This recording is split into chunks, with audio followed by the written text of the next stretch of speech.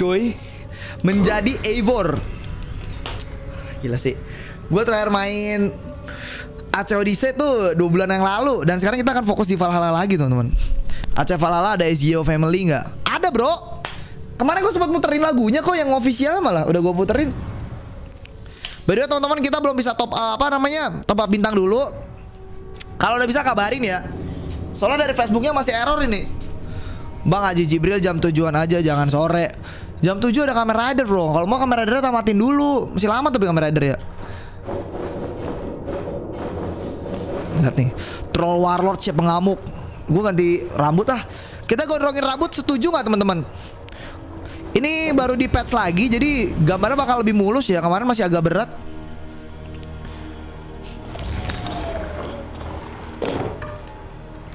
Itu rendang udah dapat kemarin kan ya?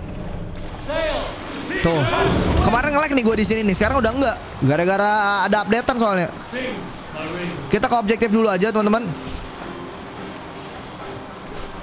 Ini putar lagu ini enak nih anjir.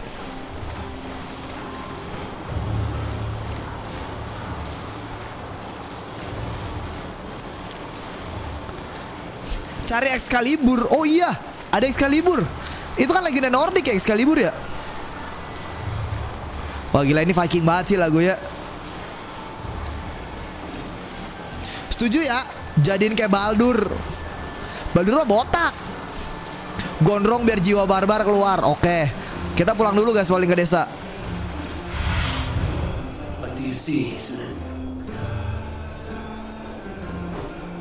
Itu rumah bukan sih depan?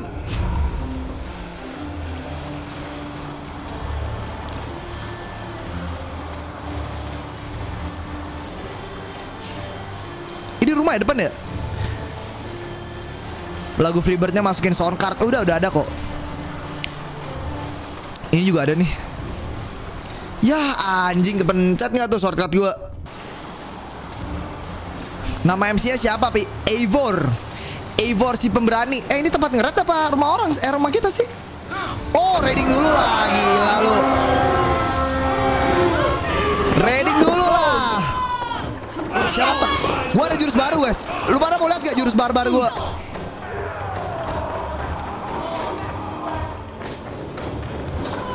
Mau lihat gak jurus barbar gua teman-teman?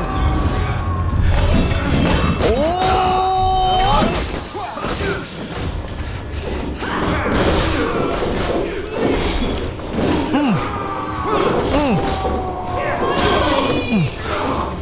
jurus barbar gua lagi cooldown guys, bentar.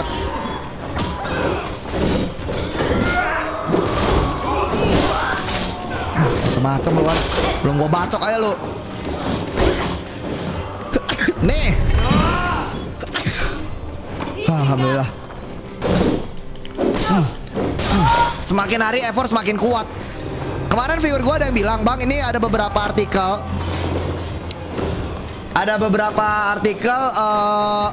Gimana caranya mastery di Assassin's Creed Valhalla. Salah satunya adalah kita tuh harus rajin nge-raid orang, guys." Mana ada yang lagi masih gelut lagi. Bantuin teman-teman kita nih. Ada not. Gue lebih paling suka tuh sama dual headset gue yang baru ini nih. Masih ada orang nggak? Oh.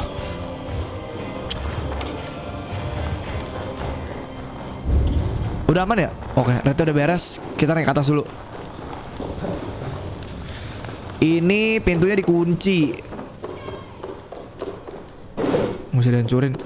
Cari lubang coba. Di dalam sini ada sesuatu tuh. Tuh. Cara masuknya gimana ya? Pintu ini dikunci. Tuh, diberet. Suara server laki banget deh.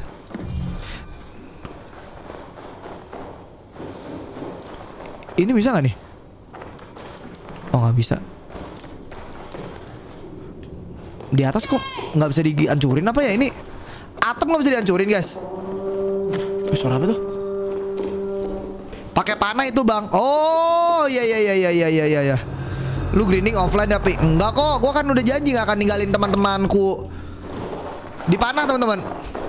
Dibakar. Oh sabar guys. Yang gambar burik sabar ya. Di Dibakar teman-teman. Ntar pakai obor. Salah. Kemarin cara obor itu ini ya. Oh bisa dilempar kah? Bagian atas bisa dilempar gitu teman-teman. AC berapa jam bang? 2 jam. Ini bisa dibakar gitu? Nggak bisa. Coba bawa. Dipanah apa dibakar guys? Asu kebakar gua.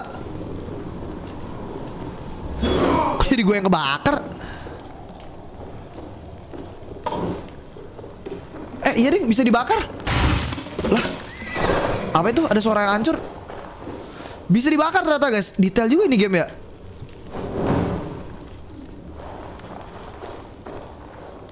Lah iya bisa dibakar.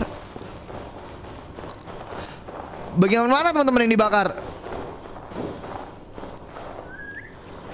Ini kah? Ini bisa dibakar loh bener. Apa ini jangan-jangan? Coba ya.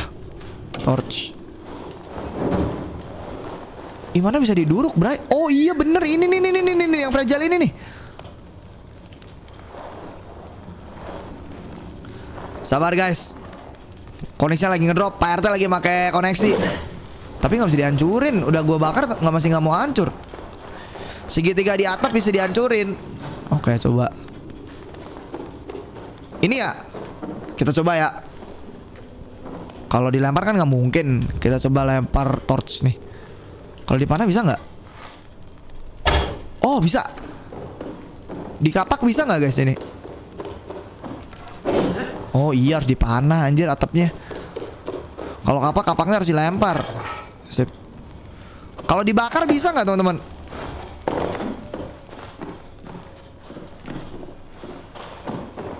Oke, barang lootingannya ada di sini semua.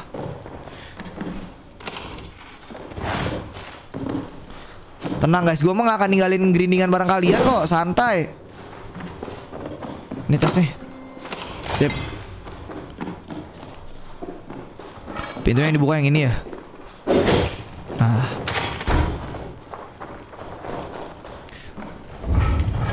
Ada lagi nggak? Nggak ada lagi, udah habis. Pulang dulu kali ya. Gue manjangin rambut, udah tuh kita jalanin quest. Questnya itu ada di sini teman-teman. Di rumah. Ya udah sekalian balik aja lah. Pakai teori kematian. Menunggu cerita Mas Derry. Oh, nanti ya. Tunggu Yakuzanya beres dulu teman-teman kalau mau ini mah. Ini jadwal streaming gua padat banget.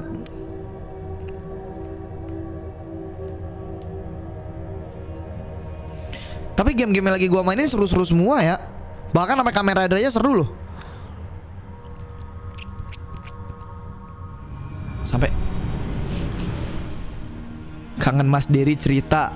Kayak gue harus sering-sering baca hentai deh supaya Mas Derry dapat ini. Mas Derry mau ke rumah hari ini guys. Akhirnya bisa bertemu. Mas Derry jualan kucing. Toko rambut. Oh itu. Kayaknya emang Efor tuh gantengan gondrong ya, barbar gitu loh. Tapi gondrong doang kalau nggak nyopet mah kurang sih rasanya. Pipa RT dari tadi ngapain? Biasalah. Lagi ada arisan bapak-bapak di depan guys.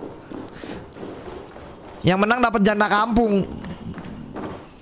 Mana sih mas? Mas mau ganti baju? Ganti baju, ganti rambut. Beliin wig biar saya makin ganteng. Let me have a look. Go ahead. Nah. Klasik hair dark brown. Olaf tuh warnanya agak-agak blonde ya. Aja, inilah. Nah, ini baru korigor pisan, bro. Nah, ini baru barbar nih anjing kalau gondrongnya nih. Kamen Hydril, Kamen Rider, Raji Jibril, Valhalla, Jam Malam, Yakuza, Yoi. Mana masih ada Yakuza sama Like a Dragon lagi. Besok Like a Dragon keluar katanya guys. Aku siap menghadapi petir. Aku akan ngomong dengan raja sekarang. Oke, akhirnya Eivor ngobrol dengan raja. I will take this proposal to my nephew. I believe he will see the wisdom in it. Good. It is all I can hope for. May the winds favor your voyage, Good arm. Eivor, come forward. sini deh. Explain in plain words why you have willfully disobeyed my commands. Do you mock me? Oh, lu mengejek gua. I do not mock you. Aku tidak mengejek kamu, Raja. I mean to embolden you against your enemies and your own poor judgment. Katanya si Eivor ini mengabaikan perintah Raja. Oh, kamu gak tahu tentang rencanaku. Sigurd itu saudaranya si Eivor. Anakku harus setuju dengan kamu. Not as well as he knows his father. Lah, si raja ini tuh bapaknya si Sigurd. Berarti dia tuh om kita lah ceritanya ya, si Sigurdnya ini. Ini ceritanya gimana, tapi kemarin gua nggak nonton. Jadi yang gua tahu sih ya, bapaknya Eivor itu dibacok depan kepala Eivor. Dulu tuh bapaknya Eivor aja. Tato di perut ganti nanti lah ya. Emang kita nggak punya aliansi. Your confidence blinds you to so much in plain sight, Eivor. Day and night, very soon you will see the fruits of my effort. Is that all? I'm at a loss with you, Eivor. When I took you, Cara kirim bintang gimana? Lagi nggak bisa, bro. Nanti main Spider-Man Miles Morales. Oh enggak, bro. Oh, ayah kamu adalah orang yang baik. Nah, kamu loyal aja sama aku. Just stand loyal to me, that brave so that night left. Fate I will not mirror. Why do you carry such a useless burden? Let it go. My honor has been stained. Until it's wiped clean, I want nothing else. Oh, anakku udah diternodai sampai itu bersih lagi. Aku tidak bergerak. I have to pick that one again. Sigurd has come. Down at the docks. Oh, Sigurd udah datang nih. Nah, ini nih saudara Eivor udah datang, teman-teman. Kemarin si Eivor itu diramal katanya dia bakal mengkhianati saudaranya sendiri. Gua nggak tahu kandung apa dia saudara apa enggak tuh Eivor sama dia. Oh, ada skill point. Naikin dulu kali ya. Ada skill point, naikin barbarik dulu kali ya. Oke, ini ada. Nah, ada skill baru kebuka nih, guys. Apa nih? Dual swap. Oh, buat nuker kapak. Set. Penting gak ini, teman-teman? Skill yang buat nuker kapak ini. Way of the beer, give a bonus to all beer alone gear. Nanti dia di sini ada skill baru lagi, ntar di sini juga ada skill baru lagi nih. Sigurd the Dragon Slayer. Mana sih Sigurd? Oh, ini nih. Dia baru nyampe tadi. Nah, ini nih. Hey, careful with that one. Kayaknya baru ngejarah juga, guys. Fagi kan hobinya ngejarah ya. Eivor. Oh, mereka tuh gini banget. Look at you, blood-soaked raincoat. Have you been worrying with that? Oh, you. Tuh kan, gini banget mereka tuh. Tapi kemarin diramalin sama dukun, katanya si Eivor itu bakal mengkhianati Sigurd. Oh, ini istrinya nih. Ini istrinya nih, yang mukanya mirip Hilda. Yes, Basim and Hythe. We met in Miklagard, and they showed me her buried secrets. Oh, ada teman baru. Siapa namanya? Basim. Eager to pay tribute to your king. My brother is always very careful with the company he keeps. If you're standing safely beside him, he must like you. Kok? Nggak. Perasaan gua doang. Bajunya mirip Crit ya, teman-teman ya? Hah? Bajunya mirip Crit gak sih? Apa perasaan gua doang? Bajunya mirip Crit gak sih? Ketemu di Midgard katanya mereka. Nah, itu tuh temannya abang kita yang baru, si Sigurd. They must have cut the tale short. I killed my captors and recovered my crew. And for that your father scolded me. You know where I stand, brother. Nothing short of war will dislodge Kjotve from our lands. But he disagrees. I know. Sigurd is back. Bocah-bocah banyak yang ngefans sama Sigurd tuh. I promise you. By the winter's end, Iya, kayaknya Crit kan itu. Bajunya Crit banget anjir. Tapi nggak tahu ya, masih belum tahu sih. Dari baju, dari pola-pola sih bajunya Ezio itu. Sigurd, my son. Oh kan, si Sigurd ini anak raja. Tuh, berarti bener ini om kita nih rajanya. Oh, hari ini kita akan merayakan kembalinya kamu sih. with barley and lamb, bread, Meja udah penuh sama makanan. I beg you. I want nothing you would not serve a thrall. Let me be the one to honor you. Oh, biarkan aku aja. Menurut ada kamu. Ada hidden blade-nya tadi, Pi. Emang iya, gue nggak lihat sih. Belum tahu ya. Itu tadi gue belum tahu tuh temennya Sigurd yang baru tuh orang krit apa bukan? Apa mungkin? Nanti lah kita lihat aja ceritanya. Nikmati aja ceritanya teman-teman.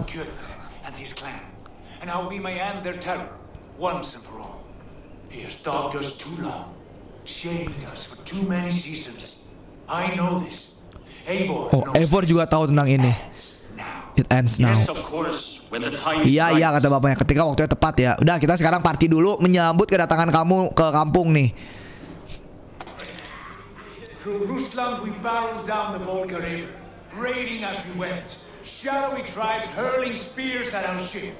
At Miklagard, we saw men bedecked in riches as vibrant as the Bifrost itself. Nah, si Sigurd lagi cerita nih. Soalnya kan dia habis pergi dari tempat yang cukup jauh kan. Akhirnya dia cerita. Nah, kita disuruh ngedengerin ceritanya Sigurd. Katanya dia ke Roma, udah itu ke Afrika. Oke. Dan sekarang aku udah pulang. Aku bawa banyak makanan, bawa beras segala macam. Si Sigurd ini ceritanya abis muterin Eropa sampai ke Afrika teman-teman. Berarti ke bawah tuh treknya.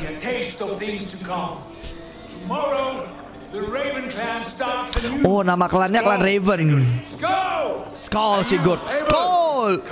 Oh, ada hadiah buat Eivor nih dari Sigurd. Apa tuh?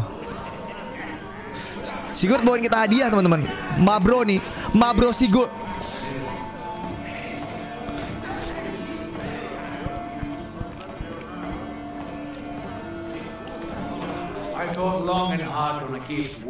Oh, aku punya hadiah buat kamu nih. Oh, apa tuh bro? Ntar dulu, minum dulu lah kata Sigurd. Oh, cheers dulu. It must end with me soaked and wall-eyed, shouting at the shadows of trolls. And you want me to sail with you on these honey waves? Yes, you are stuck with me, Drinker. Now drink. Cheers dulu. Belum dikasih tahu hadiahnya apa nih. Keselak nih.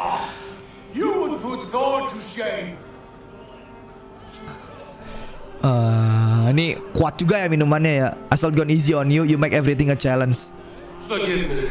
On your first day back, I should have let you win. Oh, harusnya waktu dulu aku harusnya ngasih kamu menang ya. You should have let me start. It's good to have you back, Sigurd. Oh, senang bisa kamu kembali ke sini Sigurd. Kata si Eivor nih. Dia tuh di only family lah. Paling dekat tuh sama Sigurd si Eivor tuh. Pertama kali aku ketemu Basim. Basim tuh temannya yang tadi yang gue bilang mirip Crit. Terus. Nah ini nih Basim nih, mukanya kayak orang Eropa gak sih? Tuh. Sini Sigurd dikenalin. Sini Basim dikenalin sama Eivor nih kan ceritanya. Nih hadiah buat kamu. These excellent men were my shepherds through much of their homeland, the Abbasid Caliphate. They are a clan. Oh, klan mereka itu join bukan gara-gara darah, tapi karena satu pemikiran. Oh iya benar, ini orang Krit. Ketika aku sama dia, ketika aku menghabiskan waktu sama mereka, mereka memberikan aku banyak rahasia. Dan sekarang aku akan memberikan suatu. Oh, dikasih hidden blade. Bentar nih kata si Balimnya, silakan diterima. Ini hadiah dari kita. It's look harmless. Bagus ya. Bagus banget ini.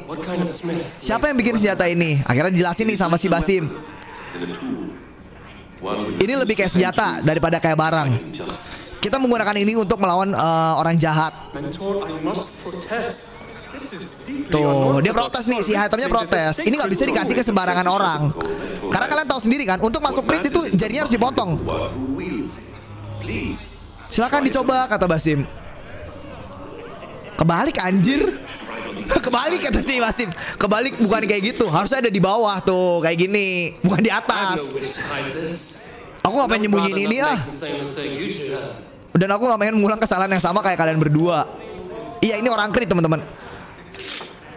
Oh, jadi sejarahnya kenapa Eivor nggak naruh Hidden Blade di bawah? Karena dia nggak suka. A good start, Eivor. Tuh, tapi ini temennya nih yang sebelah ini nggak terima. Dia nggak mau ngikutin caranya Creed bermain. Ayo kita keluar yuk.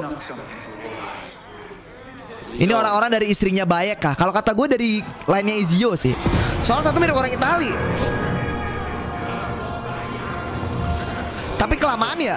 Kalau dari zamannya Ezio ke Nordic terlalu jauh ya. Nah sekarang kita mau ngikutin Sigurd nih. Dikasih Hidden Blade tadi kan. Emang dasarnya Eivor sih barbar aja udah. Gue dari kemarin kita kan nanya ya, kenapa Hidden Blade-nya di atas nggak di bawah? Ternyata gara-gara Eivor nggak suka.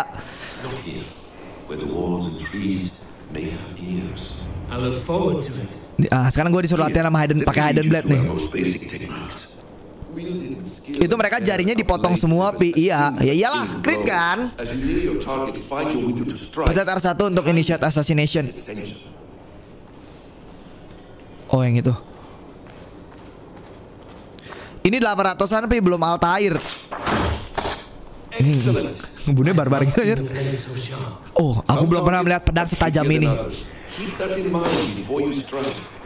Oh, ada beberapa ini V target nih, jadi nggak bisa langsung main assassinate.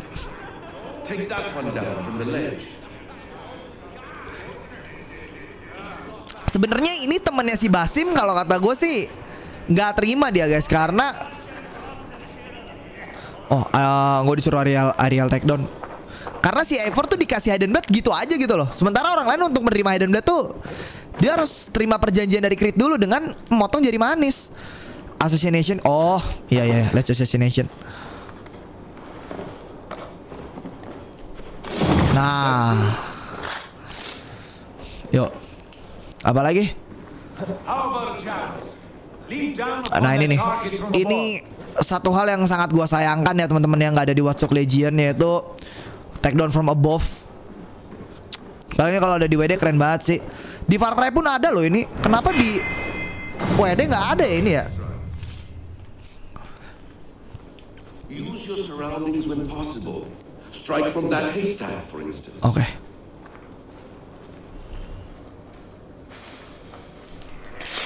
Serot, masukin ke dalam. Dah. Oh, mentor, apakah Eivor mau join nama kita? Ya, kalau itu sih aku nggak tahu. That's it. You wield the blade well. Let us leave Eivor to enjoy his gift. Oh, udah kasih mainan aja ke Eivor dulu, biar dia seneng-seneng dulu. Jadi tujuannya Creed ini, Eivor. Oke, nah tujuannya si Creed ini kayaknya teman-teman pengen ngebawa si Eivor masukin ke Creed. Makanya tadi tanya kan, mentor, apakah Eivor mau masuk ke organisasi kita?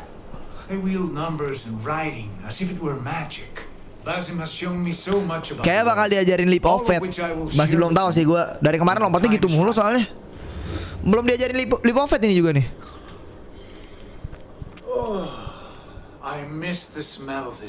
Oh, aku kangen tanah ini. Oh, apakah kamu mau join Brotherhood ini? Oh, pinggirin dulu Eivor. Malam ini kita menjadi keluarga lagi. Our clan, our glory. I missed you, brother. Aku kan kamu juga, brother. Your clear head and your courage. We have not had enough of both in recent months. You flatter me, wolf-kissed. Keep it up.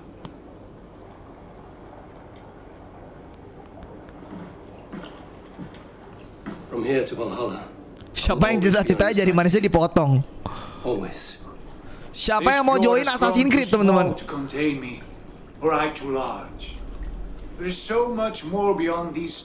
Ini auranya di mana-mana. Tuh dia jalan-jalan ke Inggris, ke Irlandia, ke Prancis. Francia namanya dulu.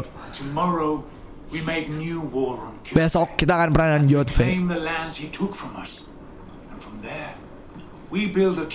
Oh, dari perang itu kita akan membangun kerajaan untuk kita.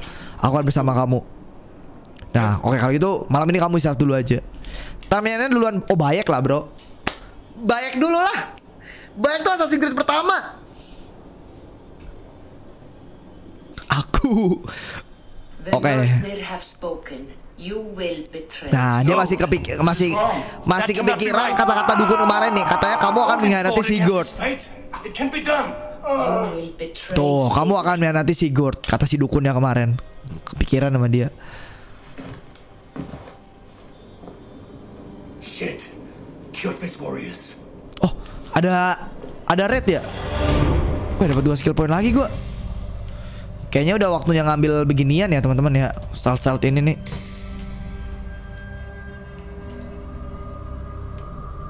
Yang stealth yang kanan apa yang kiri sih? Bingung gua.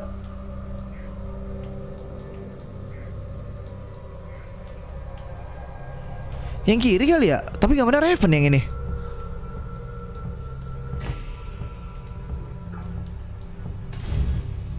Enggak. Yang kiri apa yang kanan ya teman-teman ya? Yang stealth ya? Yang barbar kan yang ini.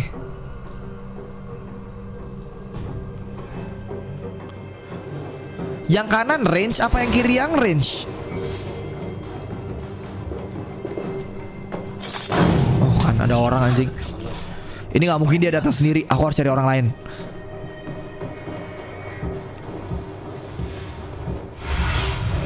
Aid me. Be my eyes.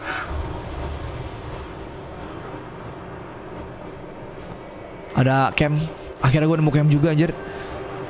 Ada mata-matanya Jotve. Yang kiri ya? Oh yang kiri. Yang kanan ini ya? Apa namanya? Archer ya? Kanan range, kiri stealth. Oh oke.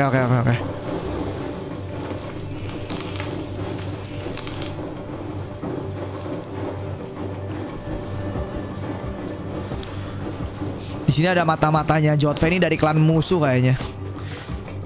Masih perang klan mereka.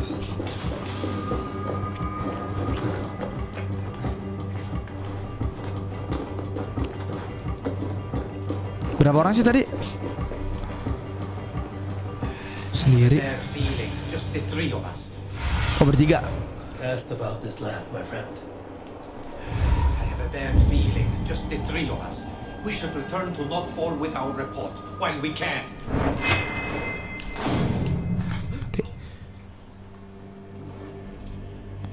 Oh bisa whistling.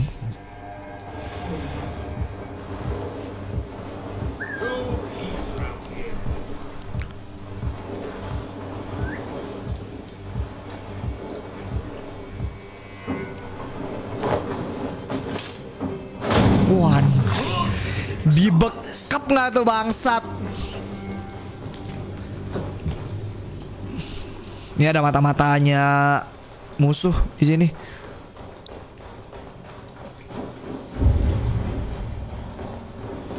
Badan kalau gembrot, manjat kurang gagah.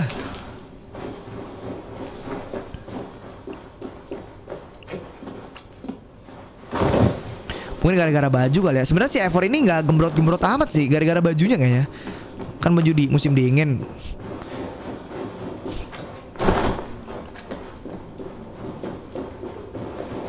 Gua harus laporan ke Sigurd kalau ada tentara musuh, klan musuh mencoba menyerang. Sigurd.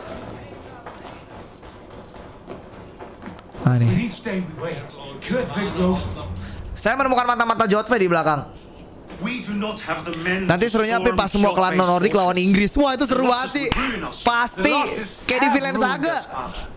Until we cut off this serpent's head, it will poison us day by day, drop by drop. The poison has already polluted our waters. Oh, racunnya udah mempolusikan air kita. Oh, Eivor, apa yang terjadi? Spies in our camp. Ada mata-mata di camp kita. Ada 3 orang. I returned the favor. There you see? This is what waiting brings. We must answer this Kita harus menjawab. They came from Notfall, that whaling village. Mereka datang dari Notfall, desa dari kota Jotve. Masih perang klan ya ini mah ya? Oh, aku bakal cari-cari desa aja nih. I will send Hytham to search the area. You can rely on him while we are away. Okay. Do you mean to join us? Kamu mau join sama kita? Tuh. Tuh jarinya dipotong tuh jari manisnya tuh. Aku tidak mencari Valhalla kayak kamu, tapi ini akan menjadi perang aku yang untuk pertama. Aku tidak suka ini, tapi aku tidak akan memberitakan kamu, Sigurd. Dia benci, dia berbeda ideologi anaknya sama bapaknya ini. Do not lead my son into the same storm that follows you. Jangan pimpin anakku ke badai yang sama kayak kamu. Yuk. Berarti gue berempat doang nih. Apa bertiga doang? Sama para krit. Oh nggak ramean yang 1, 2, 3. Oh nggak ada yang berempat bener. Sisanya kru, awak kru. Let's go. Make for the dock.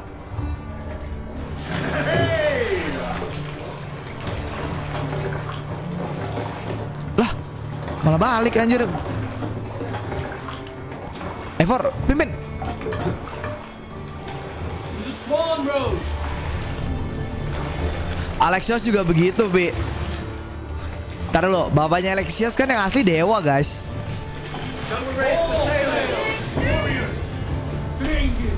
Bapaknya Alexios yang asli kan dewa, teman-teman. Ini kita mau perang nih.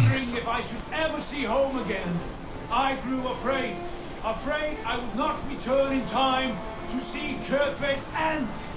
Afraid I would not see him bleed out like a stuck pig in a drift of snow.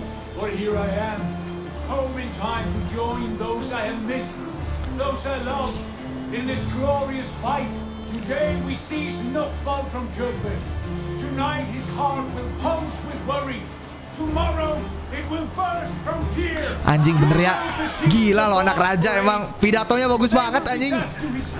Lu denger kan tuh kalimat dia? Dia nge-impress awak krunya ini, awak kapalnya nih, supaya bisa menang perang nanti. Lead us to victory.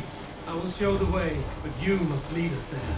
Oh, Eivor. Oh, Eivor. Aku kangen memiliki kamu di sisiku. Si Sigurd ini aura kepemimpinannya kuat banget sih. Oh, di besang ini kemarin udah gua aret perasaan. Oh, bersama kita tidak akan terhentikan, kata Sigurd. Si Sigurd lebih ngambil peran pemimpin di sini menurut gua.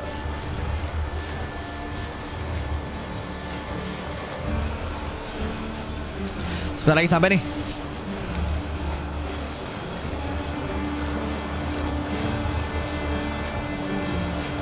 Di pagi hari yang gelap ini, pagi dinginnya pagi yang menusuk tulang, kita akan war. 100 meter kiri ya. Siap-siap. Raid.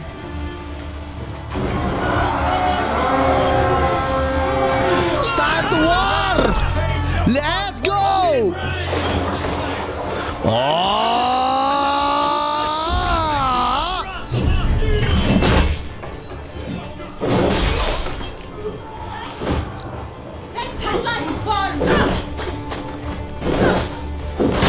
Anjing meledak.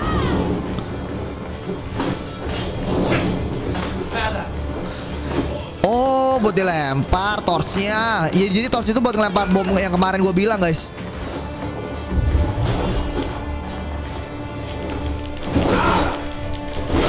Anjing. Time to war, bitch.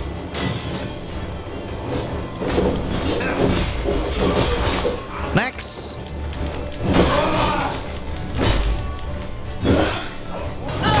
Syah. Pala lu belum pernah gue pecahin kan.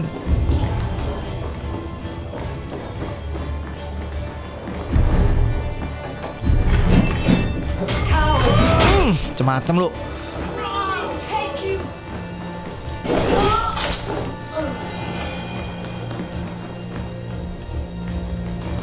Ini bisa gue lempar nih. Nih, ke yang gini-gini kayaknya bakal meledak, guys. Gentongnya, oh yang dekat-dekat, kan meledak kan?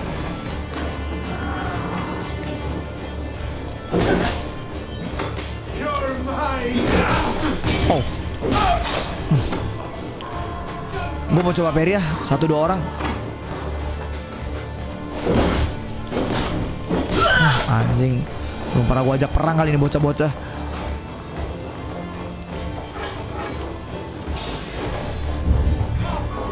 Banyak nih.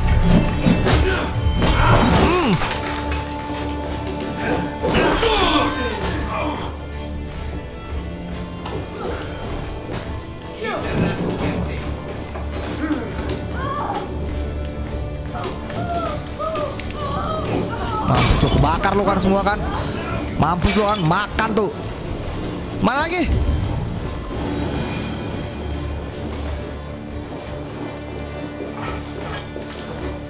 Oh, gua ada hidden blade ya. Pakai kali hidden blade-nya. Shh.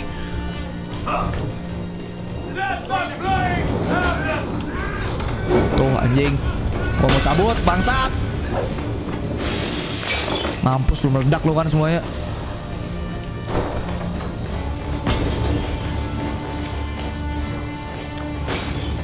Mana lagi nih? Oh, masih ada yang hidup di sini. Sabar guys ya. Bitrate-nya lagi ngedrop. Pak RT lagi aktif. Gua harus ngebakar wagon dulu.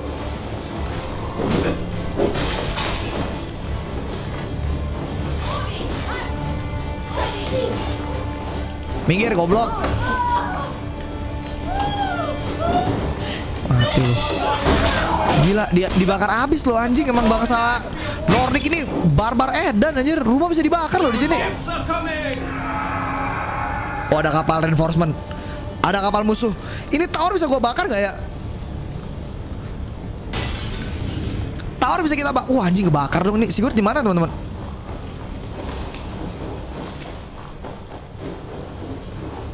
Mana Sigurd? Ada duit. Ya Allah, gue mau naik padahal. Rumahnya bisa hancur. Gue mau naik padahal ada lootingan di dalam.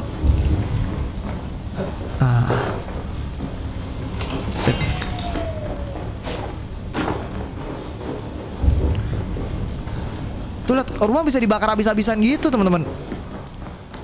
Nanti ada babi-babian nggak bi? Nggak tahu bro, semoga aja nggak ada ya. Kenapa ini? Hail Ravenclan! You reap a bloody harvest. Who are you? Oh, kamu siapa?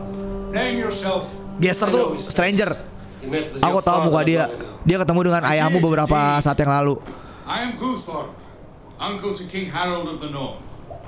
I speak for my nephew when there is need. This is not King Harold's land. Ini bukan tanahnya King Harald. Why does he send warriors so far south? Oh, ngapain dia ngirim prajurit ke sini? My lord. Anjing. Thank you, uncle. Oh, ini rajanya. Kamu Sigurd dari klan Raven ya? Raja, anak dari Raja Styrbjorn. Iya betul. Dan kamu lagi berdiri di tanahnya dia, King Harald. Kita baru aja mengambil tanah ini.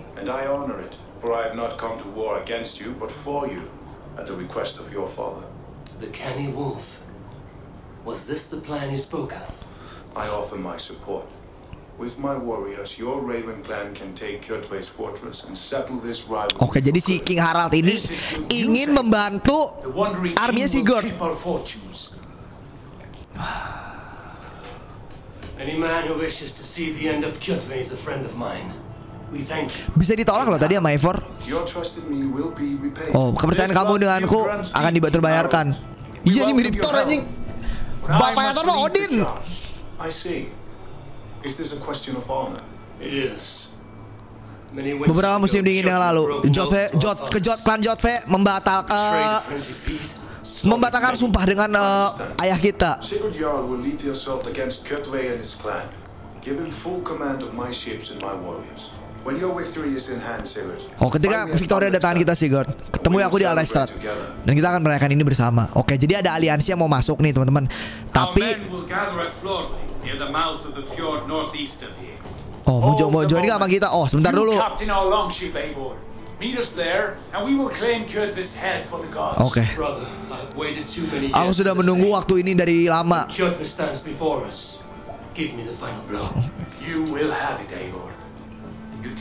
Jadi intinya mah dari Assassin's Valhalla ini redemption, teman-teman.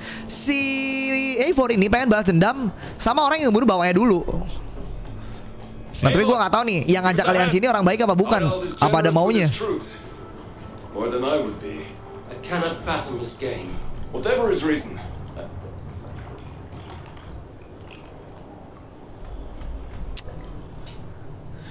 Belum tahu nih si King Harald ini beneran mau apa enggak nih?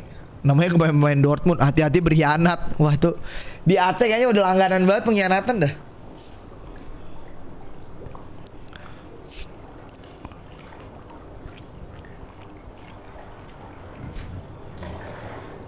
Kenapa tuh? Si Derry di mana ya? Udah jam 9:30 belum ada kabar. Oke, ada quest baru. Apa ini, Bro? Bakso aci. Wah, sabi, Bro. Anjing, ini enak banget. Sambelin dulu dong. Di situ. Diadukin. Oh, sabi sih. Main Valhalla. Thank you, Bos Daniel. Anjing, ini mayatnya semua nih di jara anjing mayatnya.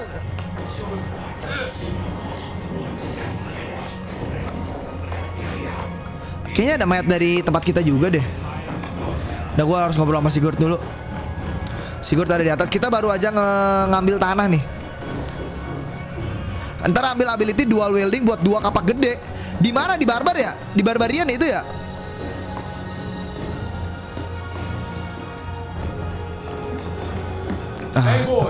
Eivor, ada apa? Oh, ke Jotve ada kayaknya Jotve di sebelah nih.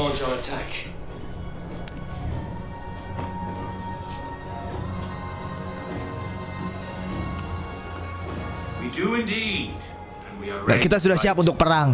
Sigurd Torm ini dari kerajaan sebelah, ya kan? Dari King Harald tadi nawarin kita aliansi.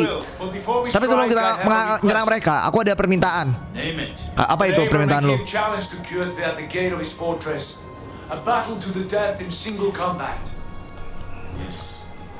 Oh, apakah ini yang kamu mau? Jotve sudah membunuh ayahku. Tuh, dia mau balas dendam nih. Pokoknya kepala rajanya dikasih ke Eivor aja nanti. Permintaannya Sigurd kayak gitu. Oh, sabar guys. Tuh bitrate gue ngedrop mulu ya. Nah, ini lagi bikin rencana nih mereka kan. Sebentar, yuk. Cukup, Bray. Tadi katanya ada yang bisa pakai kapak 2 biji guys, yang gede tapi ya.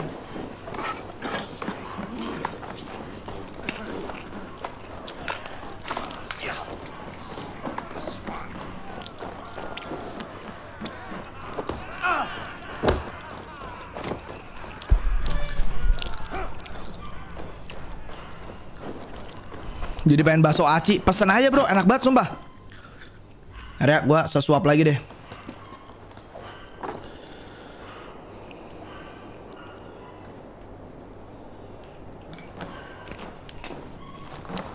Eivor, you missed the opening act. Kjotve's forward camp melted like a spring thaw at our approach. Is it from here we launch our attack? We do and went on. Today my blade must do the work of Skuld's sharp scissors and cut short the cord of Kjotve's fate. Dia udah emosi nih. Well said, my sharp-tongued warrior scout. May we all live to hear that saga sung.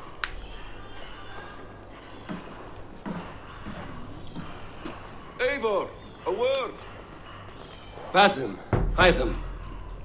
This feud is not yours, yet you fight it all the same. I find that strange.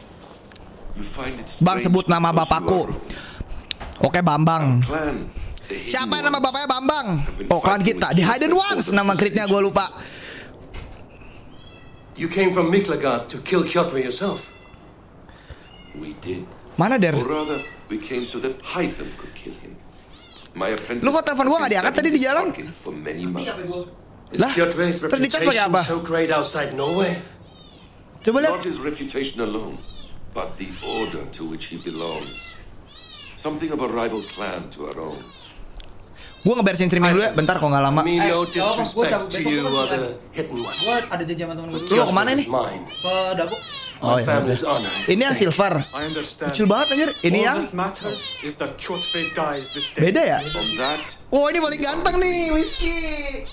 Guys, ini kucing kesayangan gua guys. Lihat ganteng banget, Bray. Ini dong, lihat motifnya dong. Mana? Yang harus digini dikit. Oh iya anjir bener. Bulunya kelihatan, ininya lorengnya kelihatan banget Der. Pintunya kebuka. Tunggu dong. Lu mau langsung ke Dago Der? Iya. Besok kan mau kesini lagi. Ini oh. Gua belum bawa sih. Siapa? Si Lua. Jadi besok. Lu mau nginep di mana? Gitu. Oh ya udah. Ntar besok baru. Langsung cabut lu. Gua sama Sigurd Nggak tahu nih, Horse. ini siapa namanya? Si Mana tuh? Apa? pemalu banget. Ini yang silver. Enggak, The fight is mine.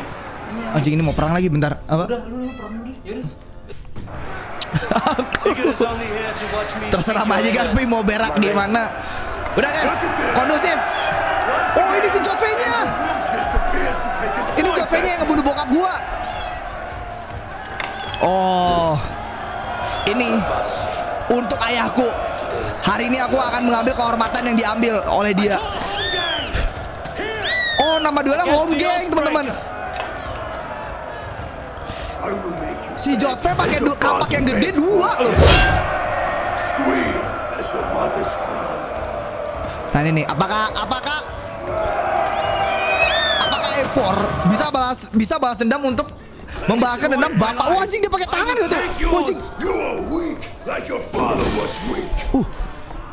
Saya tidak akan kalah. Anjing, badannya gede banget guys. Dan dia ini nggak bisa di parry ya. Oh anjing. Oh anjing. Oh gua hampir mati. Kenapa bitrate ngedrop lagi? Ya anjing ada-ada aja dah. Larinya ngebut banget. Ini kayaknya nggak bisa menang teman-teman. Masa iya sih ini nggak bisa menang?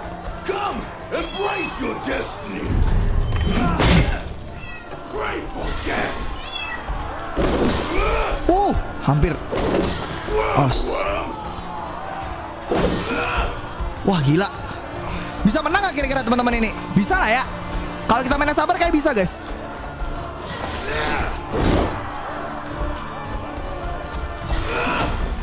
Anjing gue dipukul. Bangsat sekali pukul dalam banget.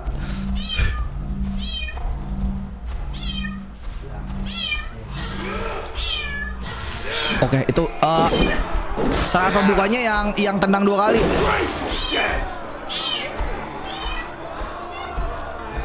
Ini majikan baru gua berisik-berisik banget. Satu lagi dia mau nendang. Tuh kan bener.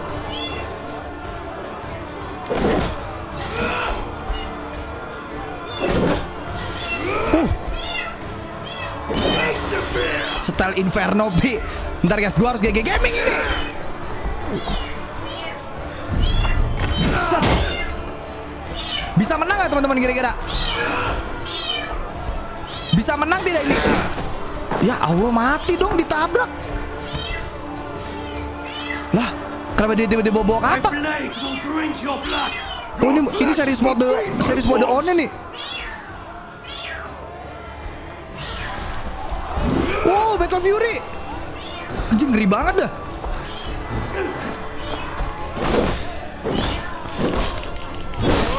Santai jangan barbar. Ini serangan dia di sini ada yang bisa di parry nih. Ush.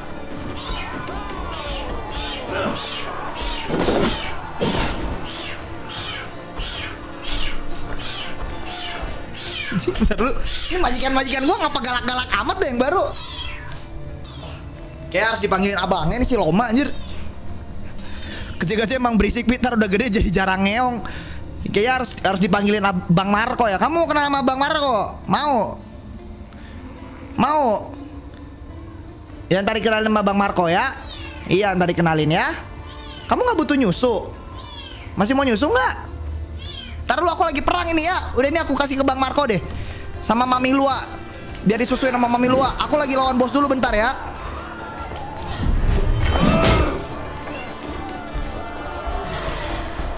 Woi.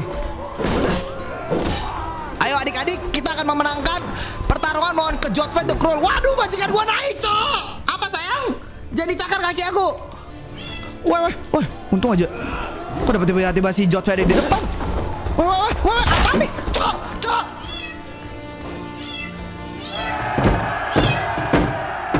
Oh, duel.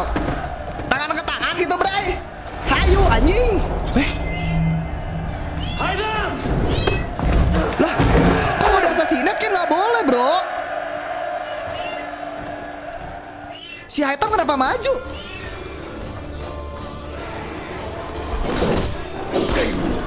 Si Hitam kenapa maju teman-teman? Kan lagi duel. Weh, naon anjing orang jauh juga. Cheater anjing si Jotve. Ini pakai mayat orang lagi ngegebukinnya.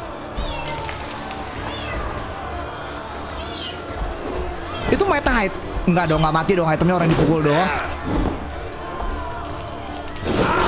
Os. Nih. Shh. Lu jangan main licik lu.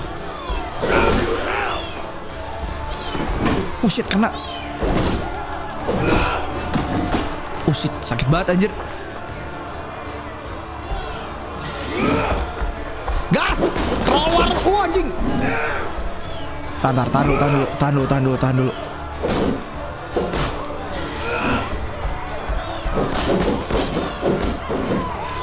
Apakah GG Gaming teman-teman? Why? Aku harus membuat ini GG Gaming. Aku harus membuat ini GG Gaming guys. Waduh, gue lempar mayat.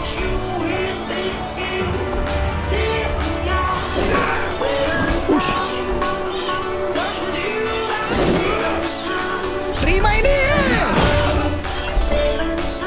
GG Gaming.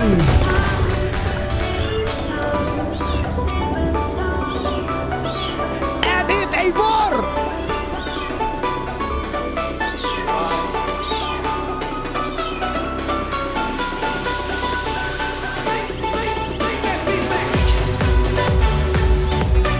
Bener, kok ada Odin anjing? Kok ada dewa Odin guys? Apa yang kamu inginkan dari aku, kata Eivor. Lah, kamu sudah memenangkan hadiahmu, Wolfkiss. The glory of my death. What? Kok ada Odin anjing tiba-tiba? All for this. Waduh, dikutuk Tuhan teman-teman. Mampus lu kan? Dikutuk Odin lu kan? The price of our war, Wolfkiss. The harvest of 3 deadly generations. All their names are known. It all means nothing. No. My clan will not be forgotten! Kenapa tiba-tiba ada? Tapi gue tahu sih, setiap Assassin's Creed kan pasti akan ada scene ini ya teman-teman ya. Dan di sini ada Odin ceritanya. I fought as I did, as hard as I did, to survive. For I know what awaits us in the end. Anjing, Odinnya keren banget bro. Only darkness. Ada gagak keluar. Ini scene Assassin's Creed kayak biasa sih teman-teman. Kayak habis ngebunuh kan pasti akan ada hal-hal kayak gini kan. Gue dapat medal. Tapi berarti kalau balas dendamnya udah beres, udah dong. Tuh, mati dia. Raven Clan! Your lives are forfeit. Come forward if you must. Into the crucible of your doom. Your father is dead, Gordon. He's dead. Oh, ini anaknya. Papamu udah mati, Gorm. Hutang dia sudah terbayarkan. Ini anaknya yang tadi, guys. Baru perang nih sama Clan Raven. Nah, baru ini perang nih, beres duel tadi. The lock is destructible from inside. Oh, oke.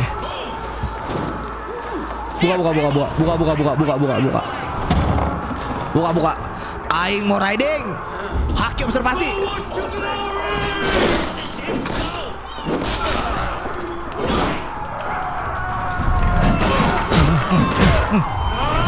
Maju anjing sini satu-satu goblok.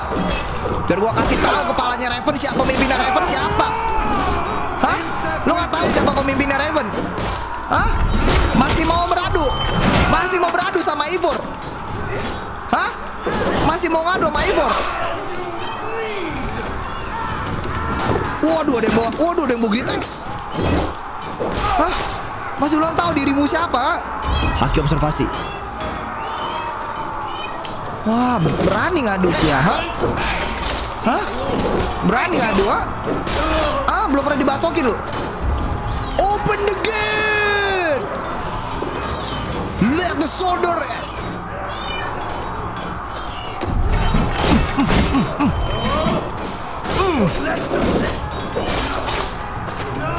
Kenapa guys? Ngeburik lagi koneksinya. Kenapa sih nih linknet? Baru dibayar padahal.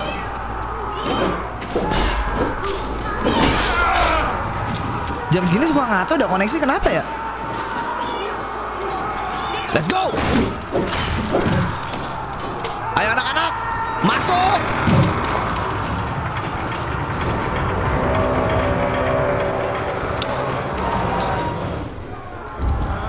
Odin is with us. Siapa yang cita-citanya mau minum anggur sama Odin di Valhalla? Apa sih ya lo? Uji kok mau ditambah pakai shield. Udahlah, bodo amat, gue tinggalin aja. Gue nyari kepala raja anjing. Apa sih ini? Ush. Aduh, ini majikan gue bawel-bawel dah. Gue suruh ke bawah dulu kali ya. Anjing.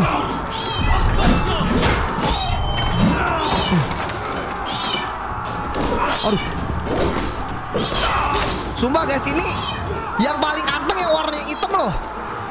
Sini bro anjing. Mana tadi? Oh ini gate-nya ya.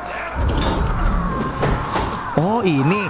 Lu pemimpinnya, admiralnya ceritanya. Lu admiral dari klan ini. Hah? Ngerasa kuat lu? Mau ngelawan gua? Oh, anjing hampir kena. Oh, kapaknya dilempar, dia pakai palu nyator. Udah jatuh, lebok, anjing dia jatuh. Kalau bisa dispartaki lebih mantap lagi padahal tadi tuh. Itu suara kucing, urusin dulu Pi. Ya udah bentar. Apa kamu mau keluar? Iya. Sini.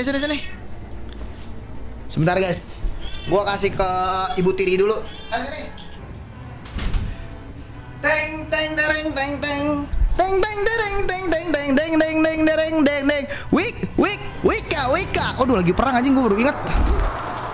Udah guys, lagi disusuin sama Ibu Tiri. Yang mulia Kalua. Yuk. Wah, gua harus masuk laut sini ya? Lu jangan ngalangin jalan gua ya. Hah? Basok ku aing anjing, ha? War. Ini gerbang ini harus kita buka, guys. Anjir ini. Buka. Evor, buka gerbang Evor. Ayo barudak. Masuk. Si Gorn ada di luar. Sia anjing, reka bantuan raja mana anjing? Ada yang bawa Gritex. Minggir goblok, aing mau masuk anjing. War anjing. Mana raja kalian, suruh sini.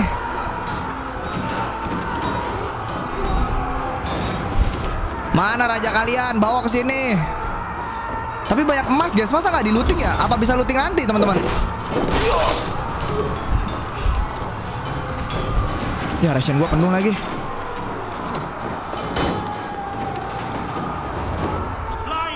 Oh, ini nih. Ini anak dari orang yang kita bunuh tadi. Tuh, kamu hanyalah bayangan dari ayahmu, Gorm. Lemah, kata Eivor. Ya, siap turun terus gelut anjing, buru. Babesnya nge-scoring pahan dia. War terus hajar. Jatuh. Bukan assassin soalnya, nggak bisa lompat-lompat anjing. Dia mainnya pussy boy banget dah. Mana tadi? Kemana tadi?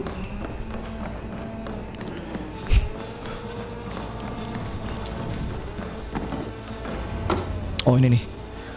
Kayaknya sih anaknya bakal bertahan hidup ya guys ya. Nggak mungkin sih kalau anaknya mati sekarang. Lihatin aja, tuh kan cabut. No op kan?